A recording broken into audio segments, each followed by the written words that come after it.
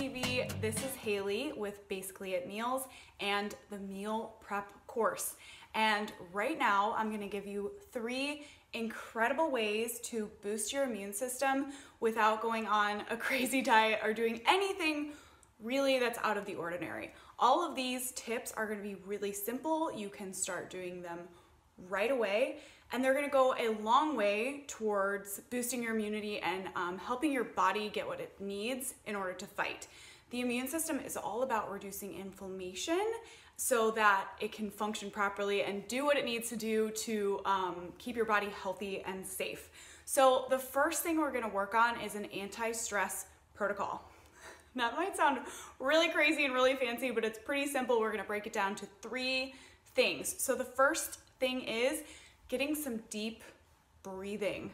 This is something, especially when we're stressed out, we go to those short, shallow breaths, and that does a lot towards putting our body into that fight or flight mode where our immune system isn't really working properly. So if we can get our body a little bit back into that really deep, relaxing state, it's gonna be huge for inflammation and for your immune system.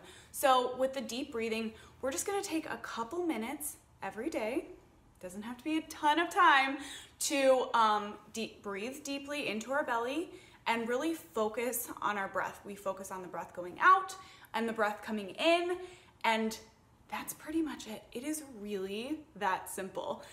Next, we're gonna make sure that we're getting plenty of sleep. And you might be feeling really stressed out. That might be a little bit of a challenge right now. I am gonna give some tips on making sure you're getting a nice restful night's sleep. But if you can get 8 hours right now, that's gonna be huge towards making sure that your body is getting the rest and the rejuvenation that it needs in order to work properly. And lastly, this one should be perfect for what's going on right now. Go for a nice long walk. And I would suggest, you don't have to do this, but I would say take out your ear pods or your earbuds and just kind of have some silence. Have a nice conversation with yourself. Listen to the sounds of nature. Check in with your body. Work on those breaths too. But a nice long walk is so relaxing. It's going to be incredible for your immune system. And getting outside right now, instead of just being cooped up with nothing to do, is going to be incredible for your overall health. So the next thing we're going to do to boost our immune system is the leafy greens. Did you think you were gonna get out of this without me suggesting leafy greens? So whether it's something raw, like a nice head of lettuce, spinach, mixed greens, or something that you're gonna cook like broccoli or Brussels sprouts, they're all good.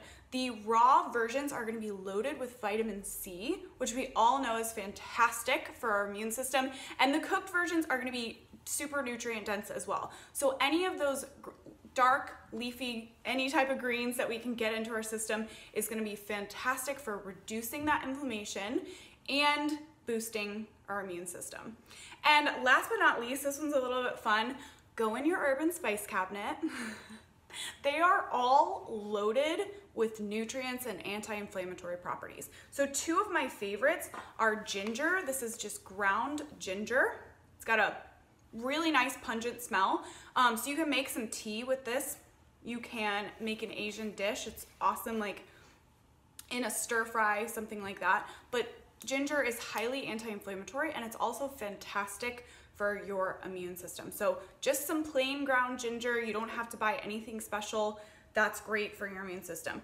And then the second one is, I don't know if you already guessed this, but it's turmeric.